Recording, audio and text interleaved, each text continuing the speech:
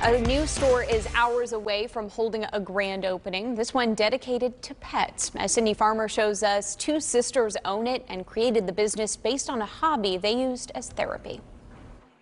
Donna Dawson and Brenda Tolbert started making bandanas as they cared for their mom who was battling Alzheimer's. Initially, we decided to do it. It was more of a therapy thing. We did it at the time to keep ourselves busy.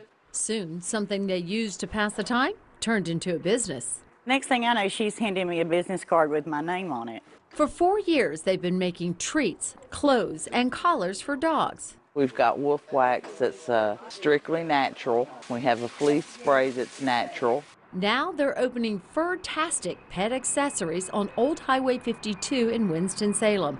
It's inside the Animal Care Foundation. We make paracord leashes, dog beds, bandanas, collars. We make the snuffle mats, which is a game for your dog. You drop treats down in it and it keeps them occupied. Donna and Brenda each own 4 dogs. Their pets have tried every item they sell before it gets on the shelf. We don't sell anything until we try it on our dogs first. At Furrtastic, pets are welcome. You'll need to bring yours if you want custom clothes for your dog or cat. They do that too. A lot of people want to dress their bigger dogs, and it's hard to find something for a bigger dog.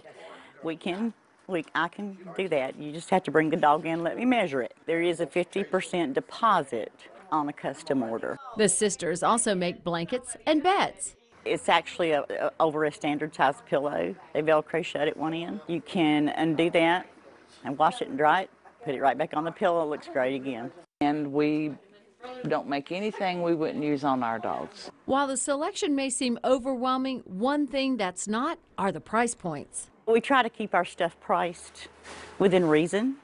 I just want the average person to be able to come in and buy one. In Winston-Salem, we love it. We love the people we meet. We love the animals we meet. Cindy Farmer, Fox 8 News.